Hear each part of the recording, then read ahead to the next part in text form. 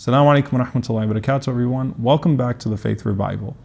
There's a concept in our religion of guidance, hidayah. We're always asking Allah subhanahu wa ta'ala for guidance every time we read Surah Al-Fatiha. But what comes first, Iman or hidayah, faith or guidance? And if you think about it, you need to believe in the equation in order to benefit from it. Every time Allah subhanahu wa ta'ala mentions Iman and Huda, faith and guidance in the Quran, in the same ayah, He mentions them in sequence with faith coming first and then guidance. So Allah subhanahu wa ta'ala mentions, يَهْدِيهِمْ رَبُّهُمْ بِإِيمَانِهِمْ. Allah guides them by their faith.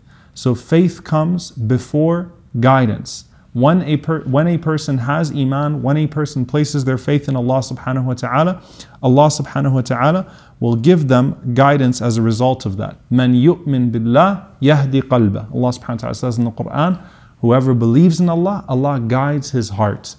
The reason why this is so important to understand is that a lot of people say, where's the guidance in my life?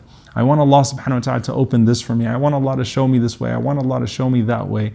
But you have to ask yourself, have you placed your faith in Allah subhanahu wa ta'ala before you ask Him for that guidance? Have you submitted yourself to Him so that when He shows you that guidance, you're going to actually dedicate yourself to those pathways of guidance? So Allah subhanahu wa ta'ala tells us in the Quran, an ayah which we draw a dua from the Prophet ﷺ, وَلَكِنَّ اللَّهَ حَبَّبَ إِلَيْكُمُ الْإِيمَانِ. And verily Allah subhanahu wa ta'ala made faith beloved to you. وَزَيَّنَهُ فِي قُلُوبِكُمْ. Not only did He settle it in your hearts, He beautified your hearts with Iman.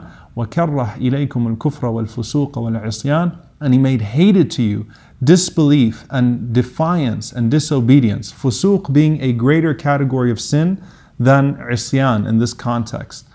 And Allah subhanahu wa ta'ala says, أُولَٰئِكَ هُمُ الرَّاشِدُونَ. And verily they are the ones who are guided. From this we take a dua.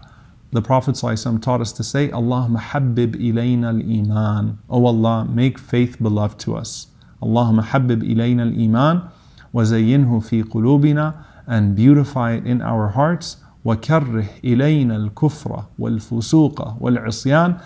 And make disbelief and defiance and disobedience hated to us. وَجَعَلْنَا مِنَ الرَّاشِدِينَ. And make us amongst those who are guided. Now, rushd is a very specific type of guidance. If you realize the Prophet ﷺ called the khulafa, the caliphs that would come after him, the immediate ones, al-khulafa al-rashidin al-mahdiyin. So they are the guided, the rightly guided caliphs. Rushd is a very specific type of guidance that we can take after Iman and Hidayah. Hidayah is to be guided intellectually, is to be guided in your path, to be guided in your ilm. Rushd is to be guided even in your amal, to be guided in your actions. So rushd is actually a more intensive form of Hidayah, a more intensified form of guidance. Meaning, if a person puts their faith in Allah and submits themselves to Allah subhanahu wa ta'ala, and they ask Allah for guidance and they seek it from Him, not just for salvation in the hereafter, but Ya Allah, allow me to do everything in this world that is beneficial to my faith, that will benefit me in my guidance, then Allah subhanahu wa ta'ala would grant them that. But are you willing, it goes back to us, is your heart willing to bear the steps that come with guidance? Is your heart actually willing to submit to Allah subhanahu wa ta'ala, or are you just testing the waters? You have to be seriously committed for Allah subhanahu wa ta'ala to open those pathways for you.